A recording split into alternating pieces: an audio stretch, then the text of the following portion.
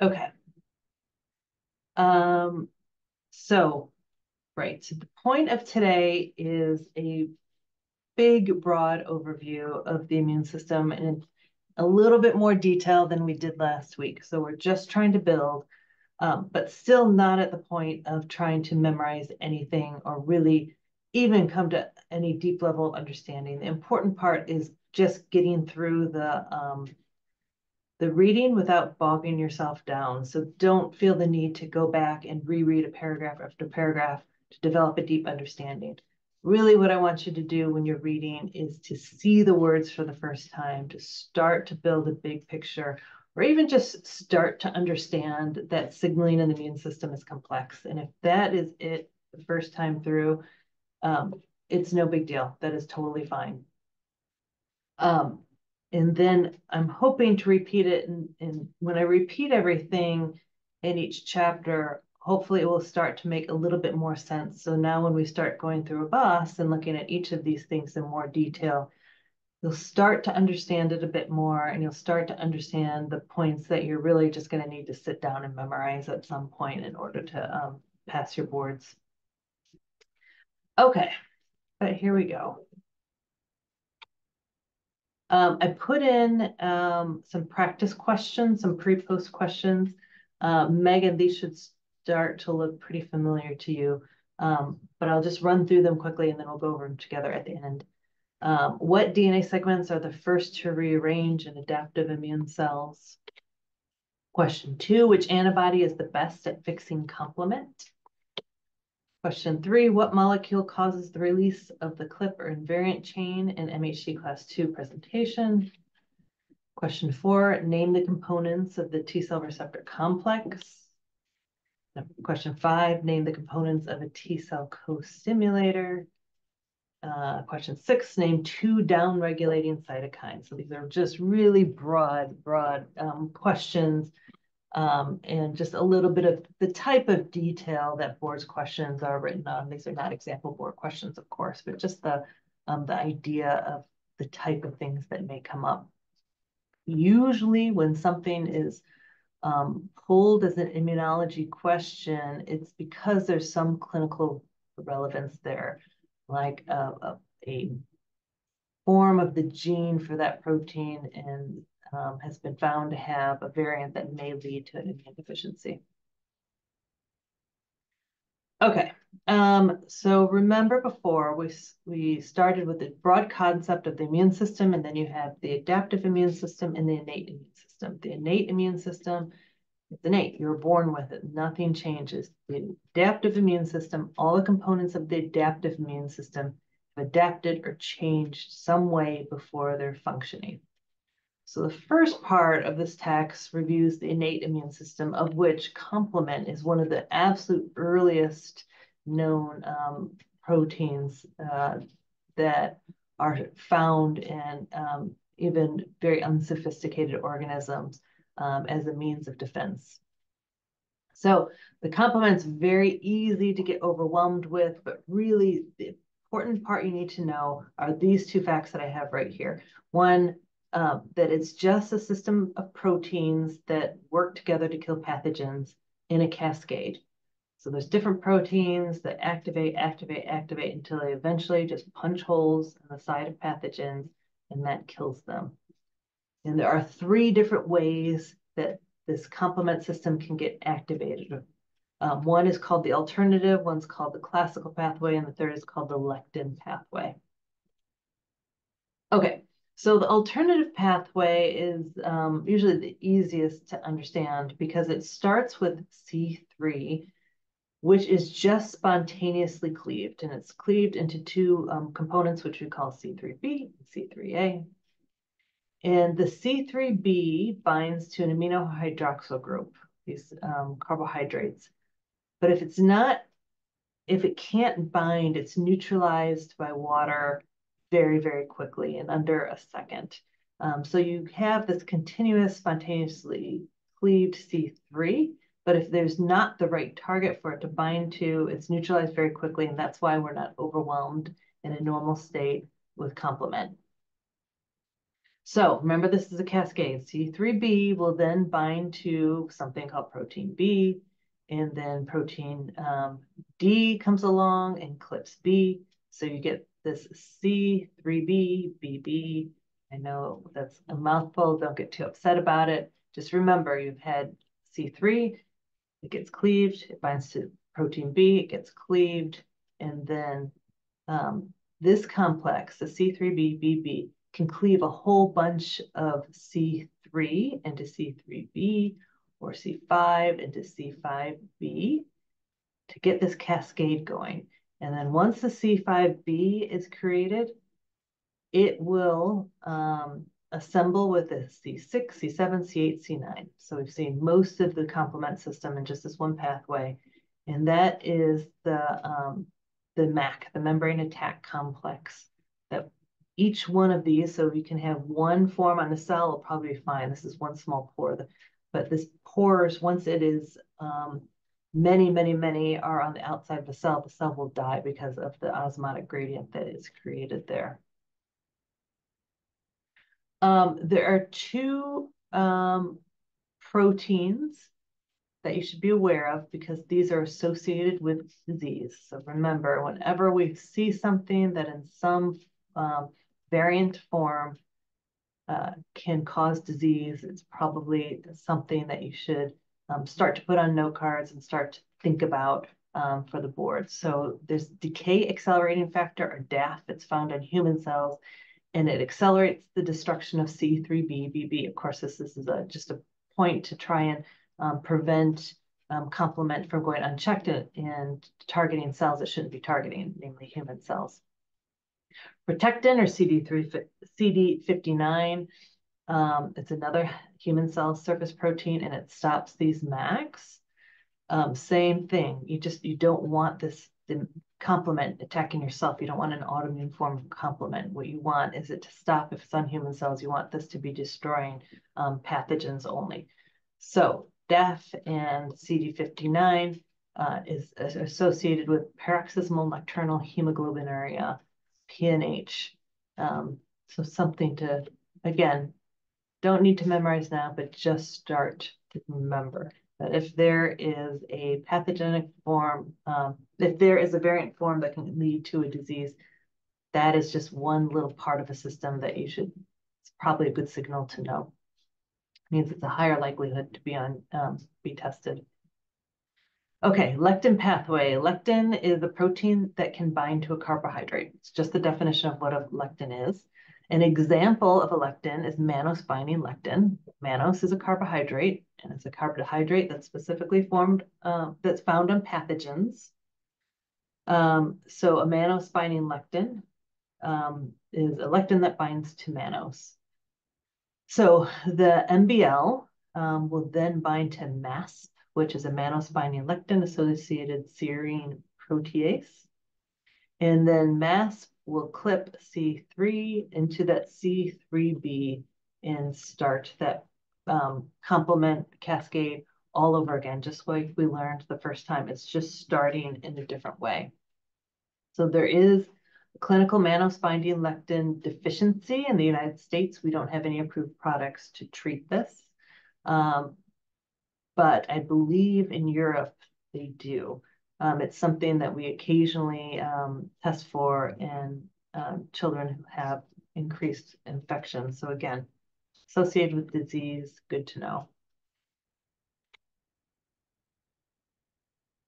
Some other functions of complement, C3b can be turned into IC3b, which opsonizes pathogens for phagocytosis.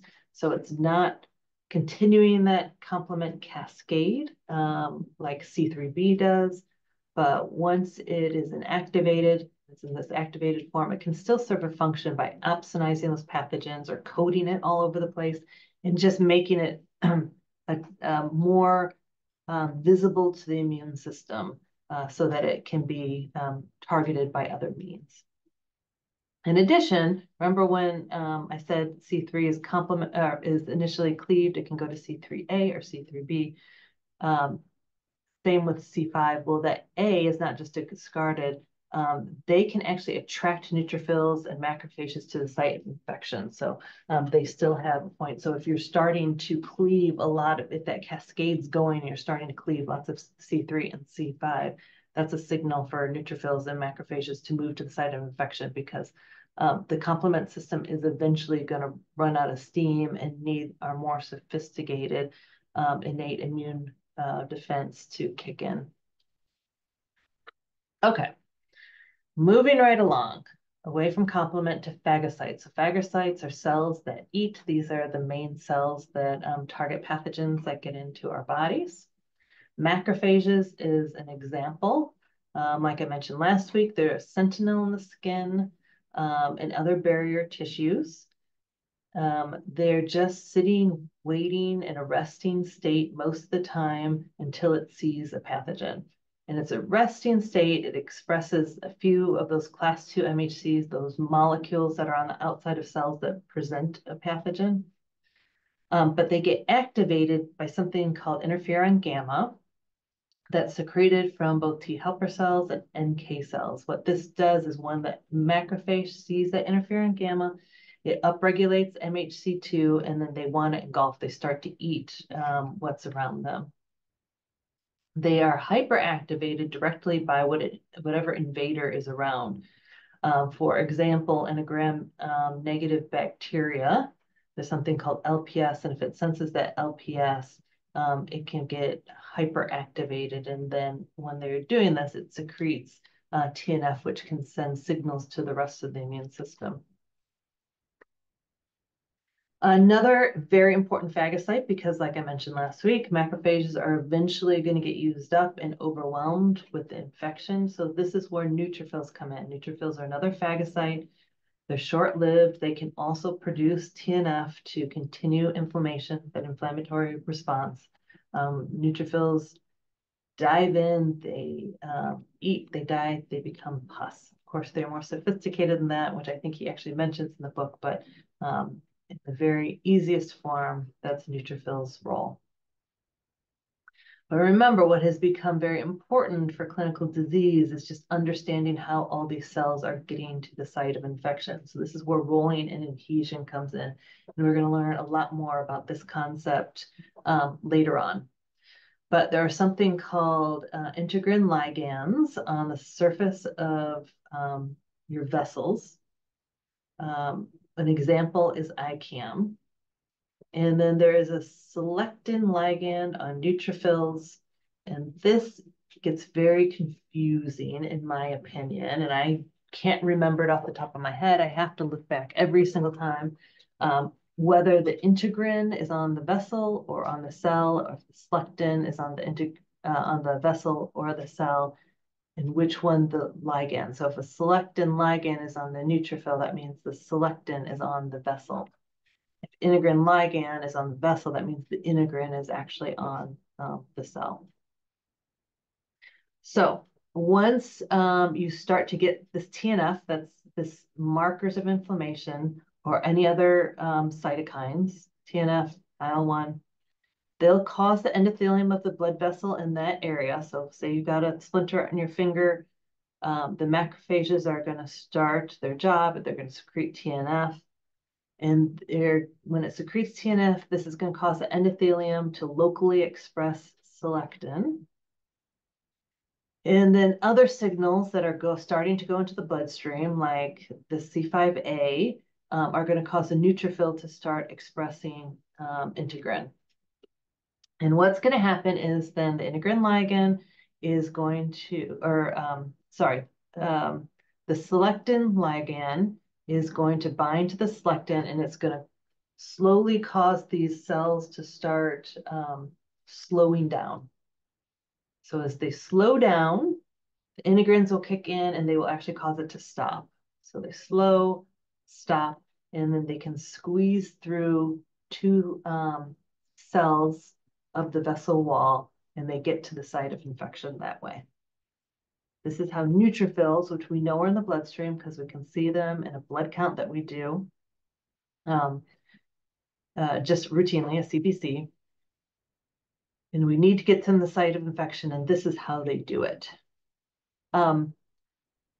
They can also exit through different signals. So anything, and this is a newer concept. I don't think we talked about this at all last week, but throughout this book and the next book, we talk about how things know how to get places. And there's a special set of cytokines called chemokines, and chemokines will help direct cells where to go. So in this example, TNF is acting like a chemokine because it's telling a cell here's where you need to stop, here's where you need to go. So there is a constant series of upregulation and downregulation of the receptors on the cells, depending on where it needs to be and what it needs to do. And chemokines are then going to help direct it to where it needs to go. Okay, there are also things that your cells can kind of sniff out and find infections. So these, for example, are something called FMET. This is unique to bacteria. There's also the C5a that's getting released by the complement system that can help guide these phagocytes where to go. Okay, moving right along. NK cells are another part of the innate immune system. They're a lymphocyte, but the DNA of these type of lymphocytes do not rearrange, so it's an innate cell. It's part of the innate immune system. They mature in the bone marrow and they proliferate by IL-12 and very specifically IL-15. And I bring that up because IL-15 cannot signal when you're born with a common gamma chain defect, which is a form of SCID. I don't want to confuse you too much, Zoe, but when we start talking about SCID for your PEDS boards, you'll see T negative, B negative, and T negative, B positive potentially. For the allergy boards, you're more likely to see T negative, B negative, NK negative, or T negative, B positive, NK positive. If you don't have your common gamma chain, the most common X-linked form of SCID, you don't have T cells, and you don't have NK cells, and the reason is you can't signal through IL-15 can't signal, and IL-15 is essential for NK cells. Okay, that was a huge aside.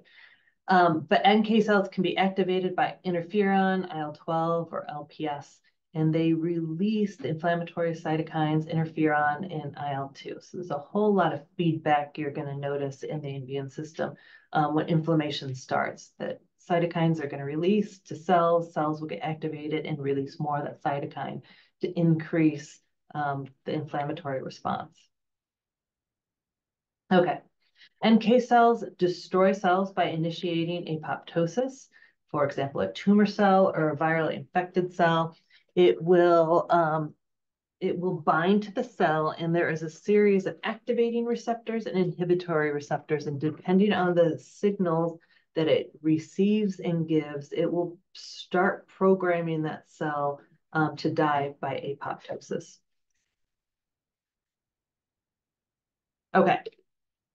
I'm going to take a break for a second and ask if you have any questions about all that. Innate immune system in 5 minutes or less. No problem. Okay, I'm going to move on. Adaptive immunity. Okay, so B cells and T cells are lymphocytes, and they are the two lymphocytes that adapt. So they're part of the adaptive immune system. And what I mean by adapt is that they rearrange their DNA. And the reason for this is in our very sophisticated human bodies, we need to be able to identify millions, if not trillions, of different pathogens. And we need to be able to do it in a way that we can take all those millions of pathogens we can encounter and distinguish them from either one bacteria that is not going to be harmful to us and we want to ignore, or even our own cells. We want to be able to easily distinguish from pathogens. So what happens is B and T cells, we don't have enough DNA in our body to encode all the different cell receptors that would be needed to recognize all those millions of potential pathogens out there. So in order to gain that diversity, to get all those different T and B cell receptors or our repertoire of receptors, what your DNA has to do is it has to start rearranging, and it starts rearranging in a very imperfect way. And I say imperfect because there's a lot of kind of mistakes and accidents and mutations that can happen in this process that increases the diversity even more, and may or may not end up being a mistake. So that's what makes adaptive immune system adaptive, but it also ends up having memory. So when all the work has been done to rearrange the receptor, it sees a pathogen, it successfully beats a pathogen. It doesn't, all that rearranging doesn't just die off at that point. That's where there's memory. So this is how, we exploit with vaccines. We use the adaptive immune system to try and poise some B and T cells ready for when we actually see a pathogen, instead of having your B and T cells try to fight it naively without any prior programming. Okay, so B cells, of course, are one of these lymphocytes. Remember, this is the humoral immune system when we're talking about B cells, the humors, the good humors of the antibodies. B cells are made in the bone marrow, and they have a B cell receptor. It's how we know a B cell is a B cell. We actually just ask the flow cytometer to look to see if there's a B cell receptor. A B cell receptor is actually just an IgM antibody that is bound to the surface of the B cell. It looks like this figure here on the right, as do all antibodies. It's just this particular one has this surface binding region, so it will stay on a B cell and not be secreted. It's made of heavy chains and light chains. Each part of these undergoes some gene rearrangement. So there is a rearrangement order in which the DJ region will rearrange first, and then the V rearranges. So if you look at this antigen binding site here on the ends, there's 2 of them for each antibodies.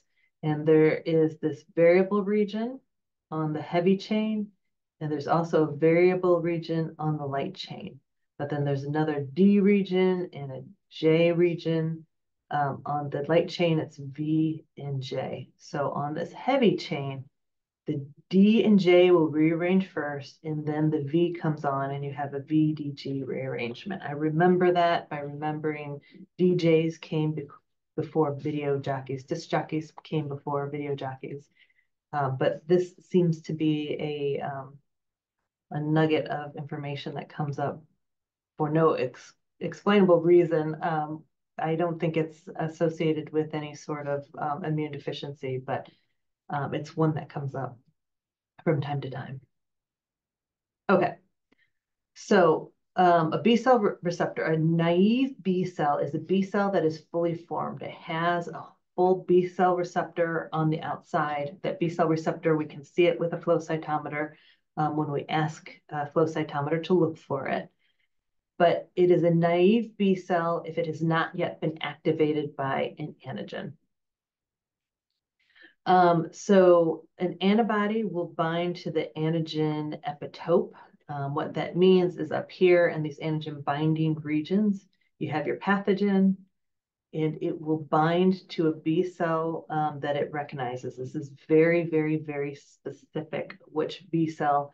So there'll be lots of B cells that may bounce off a particular pathogen over and over until one finally connects and it hits.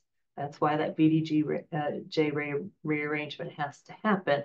It has to happen so you have lots of diversity. So eventually one will be able to recognize that pathogen and bind to it.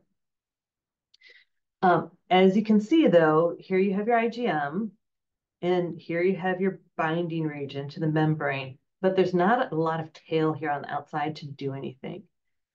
So your B cell receptors they rely on Ig alpha and Ig beta for signaling. So these are other signaling proteins. So you can bind here, but this will actually, these Ig alpha and Ig beta molecules will actually have the tail on the inside here with ITAMs. That's just a little area that's kind of a area that will start the signal. This is where it actually has a tail into the cell membrane where it can then start another cascade of proteins down to the nucleus to tell it to, okay, start the transcription, the translation, and making more protein, whatever protein I'm telling you, whether it's a cytokine protein, make TNF at this point, or start making more immunoglobulin at this point, because that's what I want you to do. So the adaptive immune system, a lot of what we're going to learn about is how these receptors work, where the pathogen binds to, and then what actually starts the signaling. You can get overwhelmed really easily with some of these signaling cascades, but just like complement, really step back and just kind of remember it's just a series of proteins that just activate all the way down to the nucleus in this case. Okay. So signaling, it requires either cross-linking, meaning you can't just have one little part of that pathogen bind here. It's a redundancy that's built into the immune system so B cells don't start activating out of control. You need a checks and balance all the time. So of the checks and what are the checks and balances? One is something called this cross-linking. So if you have a pathogen, you may have a whole bunch of similar carbohydrates on the outside, 1, 2, 3, 4, 5. And each one of those, the antigen, that little epitope on that pathogen will bind to one B cell receptor, and then another, and another, and another, and another. So if you have lots of B cell receptors that are binding, then that's just this double check system that, yes, okay, it looks like we should get, it's not a mistake. It looks like we actually should be activated. Or you can get a second signal from a co-receptor. In a B cell case, the co-receptor is something called CD21. So when we are actually looking at flow cytometry, the second signal will be next to the B cell receptor. So you still have this Ig alpha, Ig beta. This is the part of the B cell receptor that sends the signal down, but you have this other second signal called the CD21, which if you don't, in the absence of cross-linking, it is another way of a checks and balances. You're looking for a B cell receptor to get activated. You're also looking for this CD21 to get activated to actually start this cascade.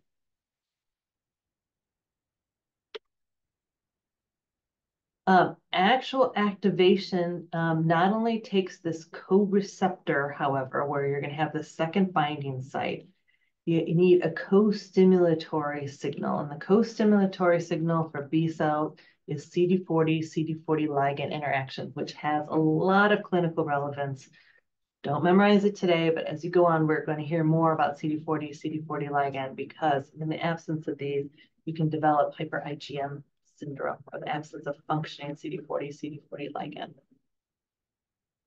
A B cell can also be activated by mitogens. So mitogens are chemicals that are found just in plants in the world, like a pokeweed mitogen. There's just a plant called a pokeweed.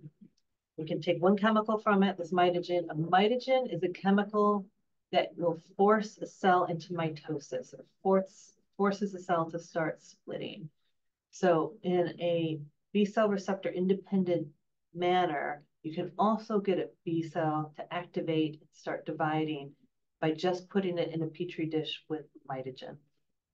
And we exploit that when we are diagnosing immune deficiency. Okay, but there's one other very important thing that we need to remember about B cells. They uniquely secrete antibody instead of cytokines as their mechanism of action. So remember that very first antibody is actually just IgM. IgM is what the B cell receptor is, and then when you're ready, it can start secreting IgM as well. IgM is not very good, though. It's okay. It's a huge molecule. It's actually a pentamer of 5 different IgMs that are all connected together. Its half-life is about a day. and it can fix complement in the classical pathway, which we did not talk about yet. To get better antibody, though, you have to be able to class switch. So you've already had this BDJ rearrangement. So then you need to have this the C region also rearrange to class switch from CM to G, E, or A. And what that final rearrangement will allow you to do is to switch the IgM to maintain the antibody region of the antibody, but just the function of the antibody. So it can change it from an IgM to an IgG that still recognizes the same pathogen, or it can be an IgE, or it can be an IgA. Okay. IgG is by far the most important antibody to us. It's why when you have an immune deficiency, it's the only one that we actually end up replacing. You can survive just fine, even if you have little to no IgA or IgM, but you have to have IgG. So we replace IgG in either IVIG or sub-Q IgG.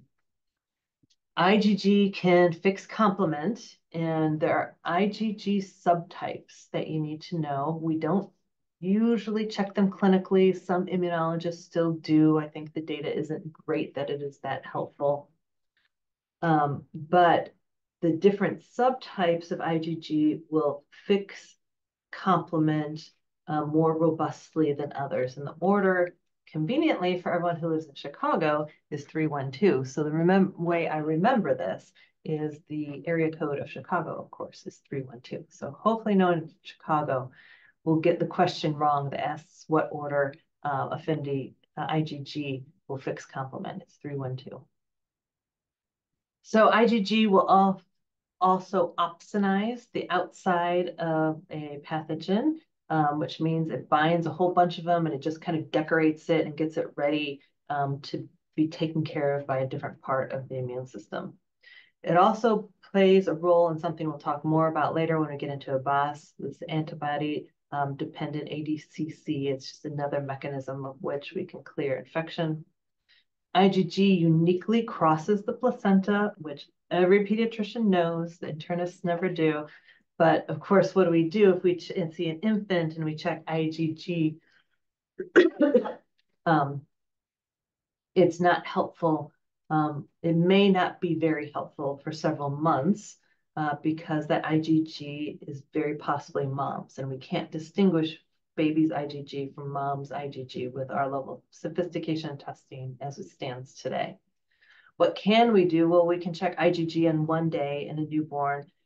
IgG's half-life is 3 weeks. It's 3 to 4 weeks. That's why we dose IVIG once a month. We dose the medicine every half-life. So we're dosing at IgG every 3 to 4 weeks. So it's decaying. So if mom gives a bolus of IgG to baby, it crosses the placenta, excuse me, then it should start decreasing over the next 5 to 6 half-lives, which is 5 to 6 months. And if we see a baby who has an undiagnosed SCID, which hopefully does not happen anymore now that we have newborn screen, but back when I started training, this is how you'd see them. At 5 to 6 months of life, they got really, really sick because they just had no IgG left. Most of the time that's caught with the newborn screen now, so we see them right away. If we are curious and we're doing immune workup in an infant, if their IgG is theirs, the way we can look is we can look 1 week and then we can check again another week. And if the IgG goes up, well, baby has made some IgG, so that's a good sign because mom's levels never can go up once it's in baby. It's only going to go down. Okay, so with a B cell, it starts as IgM. If that B cell is in the presence of interferon gamma, it will class switch to IgG. IgA is our actual most abundant antibody. It guards our mucosal surfaces. This is a dimer. So in our body's IgA actually is 2 IgAs hooked together by a clip, a dimer. And it will facilitate the dimer the clip will actually facilitate the transport across the wall of our GI tracts, and it makes IgA resistant to GI enzyme breakdown. It's also secreted in breast milk, and if a B cell that is secreting IgM is exposed to TGF-beta, it switches to IgA. So these chemokines are just ways the immune system can be very specific and direct how it wants the immune system to start working. Oops. Of course, IgE causes mast cell degranulation, which is our primary defense against helminthic parasites. But when something is going wrong, it causes allergies, and it will class switch when it is in the presence of IL-4 or IL-5 cytokines. Okay. Some special concepts for B cells. B cells, once they are activated, once they see that pathogen, they're no longer naive. They see a pathogen, they're working. They will do something called somatic hypermutation. What this is a bunch of different mutations that occur in the rearranged antibody that may increase or decrease affinity for that pathogen that it's seeing. And then what happens is there's a system of checks and balances that if the affinity is increased, that new B cell is going to be favored and it will make clones of itself, of which some undergo hypermutation, of which some will have even higher affinity. So the higher affinity ones will be selected. The ones with lower affinity start dying off. They're not useful. So you can get a B cell activated when it recognizes a pathogen, sort of, but then you get this somatic hypermutation that starts to make it very, very, very specific for a particular pathogen. After this happens and you have this very specific B cell, the fight is over, the pathogen is cleared, it doesn't go away. It turns into a memory B cell. So you end up having, next time when you get a pathogen, it will it can activate, it can recognize what it needs to do very quickly. You may not even sense that you have a virus or bacteria in you because you may clear it so quickly because of this memory. Of course, as things undergo, I skipped over this, but the base cells undergo somatic hypermutation, they become plasma cells where they just start secreting. They go back to the bone marrow and they start secreting different antibodies, whatever antibodies needed in a large amount during the infection.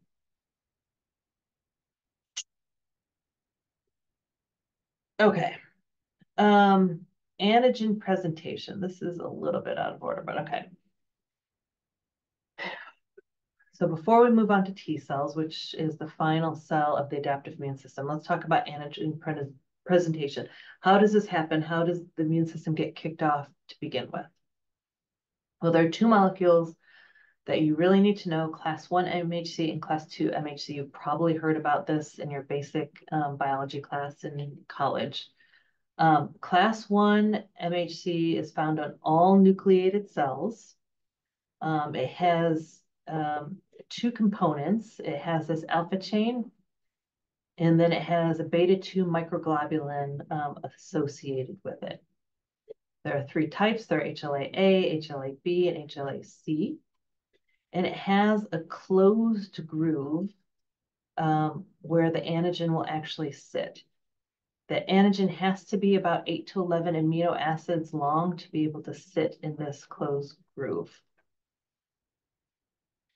So what class 1 MHC does, it presents endogenous proteins. So these are proteins inside the cell that can be cut and processed into that very small 8 to 11 amino acid length in order to fit into that groove.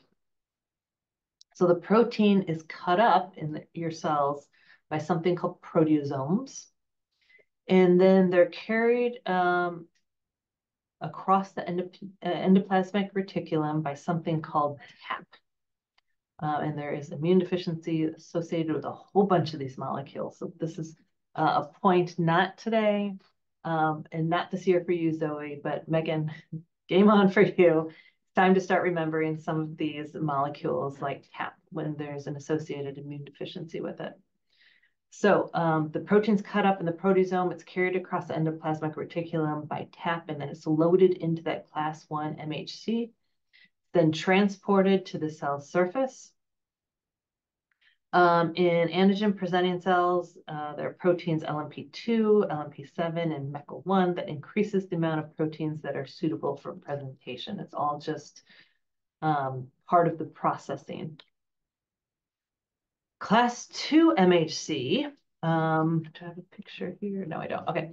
Has an open binding groove instead of that closed binding groove. So the protein that goes in it, the antigen that goes in it can be much longer and less perfectly processed. It can be anywhere from 13 to 25 amino acids in length. The class 2 MHC are HLA-DP, HLA-DQ, and HLA-DR. These are only on antigen-presenting cells because in general, antigens are presented by class 2 MHC. So MHC class 2 will display exogenous proteins, proteins from outside the cell. It's made of an alpha chain and beta chain instead of an alpha chain and a beta 2 microglobulin. It's actually 2 chains. It initially binds to the invariant chain to prevent the protein from binding until it hits the cytoplasm. So if you remember in MHC class 1, the protein was loaded and then that was transported. Well, here you have your alpha and beta chain assembled. You have MHC class 2. You don't want any of your endogenous proteins to accidentally fill into that groove, however. So there's something called the invariant chain that goes into there and it prevents any protein in binding until it's in the cytoplasm where it's going to actually be able to see those exogenous proteins. And then there's something called HLA-DM that causes the release of this invariant chain, which has been processed into the clip. HLA-DM, do not mistake it for a class 2 MHC itself. That's DP, DQ, DR. The HLA-DM is part of the class 2 system, but it just is a molecule that releases that clip. It's not one of the class 2 molecules itself. I find that very, very confusing, but something to try and keep in mind. Okay, so what are the antigen-presenting cells? Antigen-presenting cells are macrophages, dendritic cells, and B cells. So they require both the MHC with the protein loaded into it to bind to the T cell receptor in a co-stimulation by B7-CD28. So, well, okay, so I guess we're not there yet. We're going to get to T cells yet, I promise. Dendritic cells are another sentinel, just like those macrophages. They're in the periphery. They are the ones that initiate the immune response. They really are very responsible for setting that first initial kind of inflammatory milieu that will start telling the different cells and communicating to the immune system what direction the immune system should go or should skew. Should it go towards what it needs to fight a helminthic parasite, or should it go towards what it needs to fight staph? So the dendritic cells are going to give those first initial signals. It's going to be the first cell that eats up that bacteria or the pathogen that's there. It's going to jump into the lymph and it's going to go to the lymph node to activate T cells. Dendritic cells are they themselves activated by TNF and pattern recognition receptors like TLR, which you'll still stress about, we'll learn about in its own chapter later on. Okay, the macrophages, these are sentinels I mentioned earlier. They're activated by interferon. They can also be activated by pattern recognition receptors like TLR to get the immune system going. They can also re-stimulate T cells at the site of infection. They can start in this positive feedback loop, as many components of the immune system can, that will continue until the pathogen is cleared. Okay. So what about B cells? So B cell can take a pathogen, it binds to the antigen by the B cell receptor. So then the B cell receptor and the antigen gets engulfed. Cell will then package the antigen on the MHC class 2. It holds it up on its cell surface. It presents to T cells. B cells can be very efficient presenters. Okay, don't want to overcomplicate things. There is one non-classical MHC to be aware of. It's called CD1. It's an MHC class 1-like molecule. It's paired with a beta-2 microglobulin like MHC class 1 is. But it binds lipids, and it's unique because it binds lipids. It presents to T cells or a special type of NKT cells that kind of bridge the innate and the adaptive immune system. Don't need to know much about that now. Now we're at the T cells. Okay, so T cell receptors, there's two different types. There's an alpha beta T cell receptor and there's a gamma delta T cell receptor. Alpha beta is T cells, the vast majority of T cells in your body, 95% are alpha beta T cells. They have a CD4 or CD8 co-receptor. They recognize the MHC plus the peptide, and they are educated in the thymus. T cells aren't T cells without the thymus. They have to go through this education system in the thymus before they can even be T cells. Gamma delta T cells do not have co-receptors. They're found in the intestine, the uterus, the tongue. There's much less known about them than the alpha beta T cells. They undergo some rearrangement, but it's much less diverse. And they recognize something called McA and McB, which is expressed on stressed cells.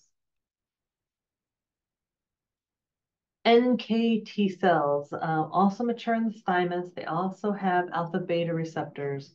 And they recognize lipids presented on that non-classical MHC that I just mentioned called CD1. They are about 1% of circulating T cells, also not very well understood compared to our classic alpha beta T cells. Okay. So how does T cell receptor signaling work? There are alpha beta chains that are extracellular, and then there is a CD3 for the intracellular signaling. You have a delta gamma, 2 epsilon, and 2 zeta chains make up this CD3 molecule. It can signal for activation, energy, or death. So as you're starting to hear, then probably what the biggest takeaway is for today, when two cells get in close approximation and they want to signal to each other, it's not just one receptor that binds to another receptor. There's a whole bunch of interactions that happen in what we call a synapse. So if you think of, instead of two cells meeting like this, it actually kind of flattens and you get a whole bunch of interactions. And that's what all these little components are. So here on the right in this picture, you see the antigen presenting cell with this MHC class 2. You see the antigen being held up. And then you see your T cell with your T cell receptor. You have a CD4 co-receptor in this case. If it's a CD4 co-receptor, you know it's an MHC class 2. If it's a CD8 co-receptor, that only binds to MHC class 1. But this is needed because it strengthens for adhesion and it strengthens the signal. So remember, you want checks and balances. You don't want your T cells to run amok or go out of control. This is one of those checks and balances. Gives a nice stable adhesion as part of the synapse that's starting to form. But then you need this co-stimulator that will amplify the signal, just like we saw on B cells and this T cell signal. You get a CD28 to B7 interaction, and that's the co-stimulator. That's required for activation of a naive T cell. Okay, so here is the whole kind of T cell synapse that you can see. You have your MHC class 2, you have your alpha and beta chains. MHC class 2, alpha and beta chains is going to recognize the antigen that MHC class 2 is holding up.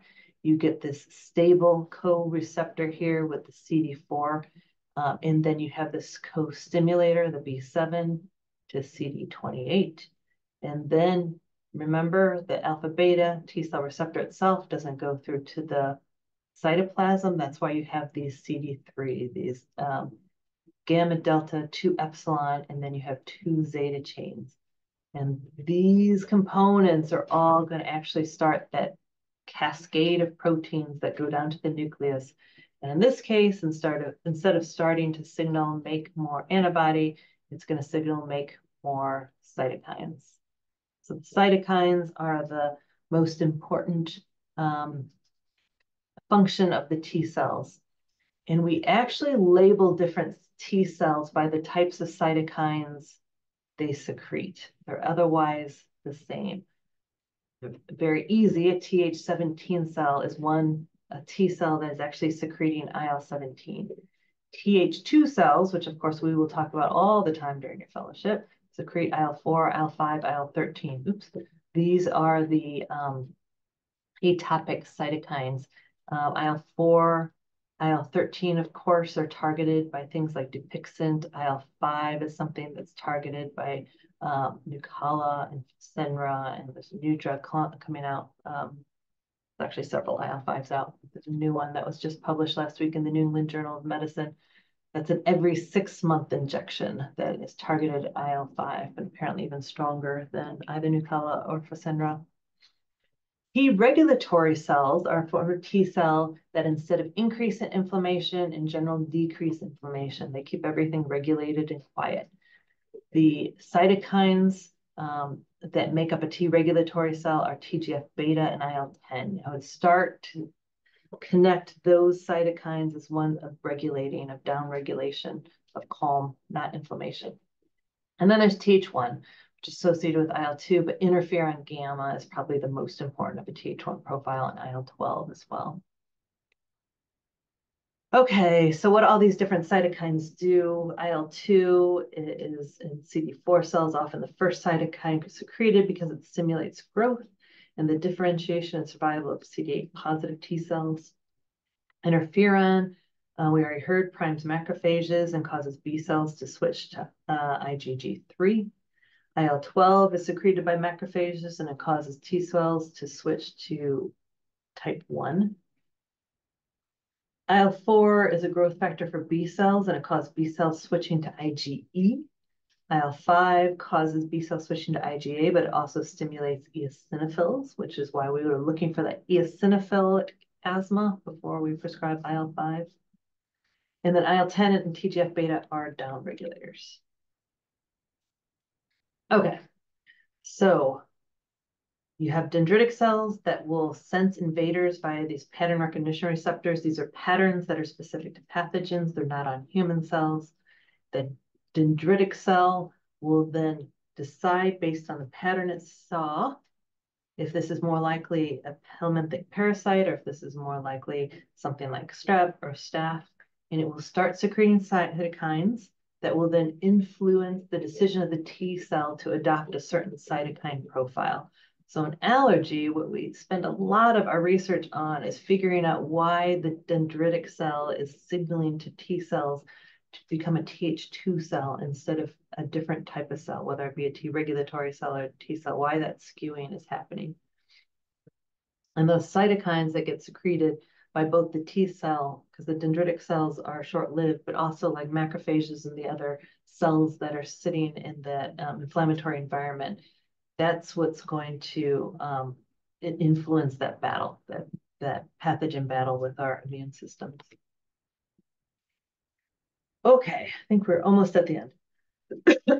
CD8 killer T cells, they deliver perforin and granzyme, and it's a signal for a cell to die off. It's a kill signal. It initiates apoptosis by something called the fast ligand system, which you'll hear more about later.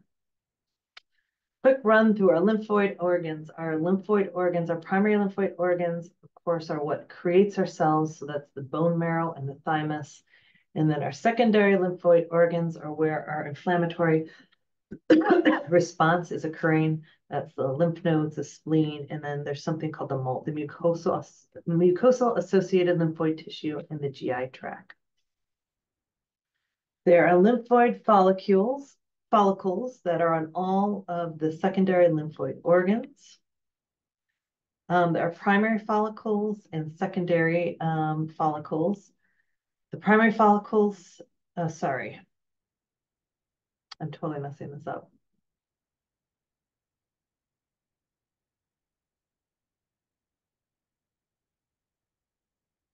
Okay.